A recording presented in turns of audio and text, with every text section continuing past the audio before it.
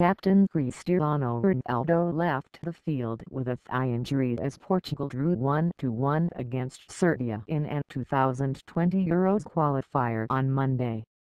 Ronaldo was replaced after 30 minutes in Lisbon as Fernando Santos, reigning European champions, drew for a second time in their opening two games of the campaign after they were held by Ukraine on Friday. There was no word whether the five-time Ballon d'Or winner would be fit to play for his club Juventus in the first leg of their Champions League quarter-final at Ajax on April 10. William Carvalho wasted the best of the early chances at Benfica's two-thirds empty Estadio da Luz. Serbia failed to clear the ball in the box before it fell to the unmarked Real Betis midfielder, whose side-footed shot glanced past the post after 5 minutes. Ajax playmaker Tadic opened the scoring from the penalty spot 2 minutes later.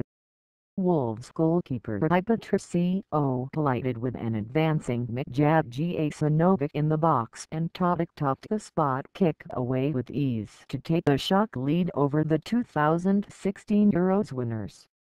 Ronaldo was denied an equalizer 2 minutes later as his effort was very well saved. Marko Dimitrovic, the 156-time international, left the field on the half-hour mark after he pulled up chasing a ball on the left wing.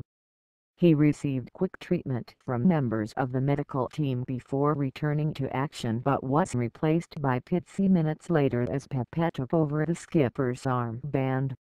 The visitors were level with 3 minutes of the first half to play. Porto's Danilo Pereira hammered his shot from outside the box into the top corner past the helpless Dimitrovic. Carvalho should have put his side into the lead 25 minutes into the second half. Guerreiro chipped across to the back post. Bernardo Silva then played it into the middle of the box, but Carvalho couldn't make a solid enough contact with the ball to challenge Dimitrovic. Fernando Santos' outfit were denied a second penalty on 73 minutes after the linesman overruled referee Shimon Marciniak's original decision for offside.